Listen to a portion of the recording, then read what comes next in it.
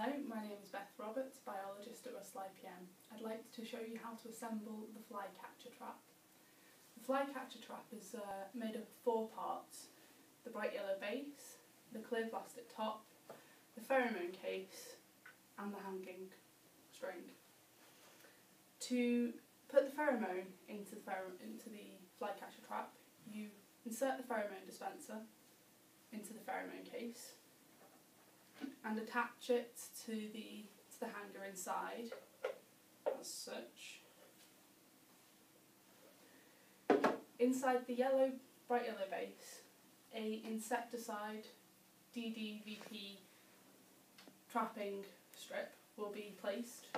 So you cut open the foil and use a pair of forceps to remove the trapping strip and place it on the inside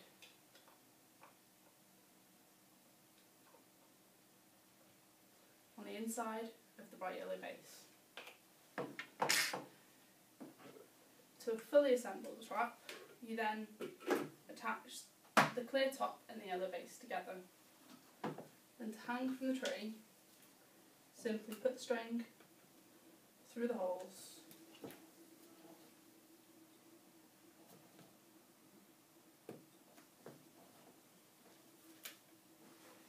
and hang from the tree. There is how to assemble a flycatcher, otherwise known as McPhail Trap.